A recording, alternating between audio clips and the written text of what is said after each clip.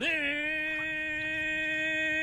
nothing to see. Gather over there. Excuse me, is there anything I can do? I am a scientist, sir. Is there any problem? You know, I'm sorry, I didn't mean to interrupt things. He isn't a good swimmer, and I just think it's a little too soon for him to be out here unsupervised. Well, I can assure you he's quite safe with me. Look, I'm sure he is. But you have a large class, and he can get lost, you know, from sight if you're not looking. No, I'm not saying you're not looking. Oh my gosh! Nemo's swimming out the sea! Nemo!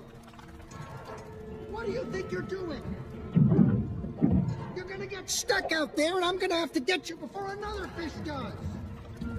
Get back here! I said get back here now! Stop! You take one more move, mister. Don't you dare!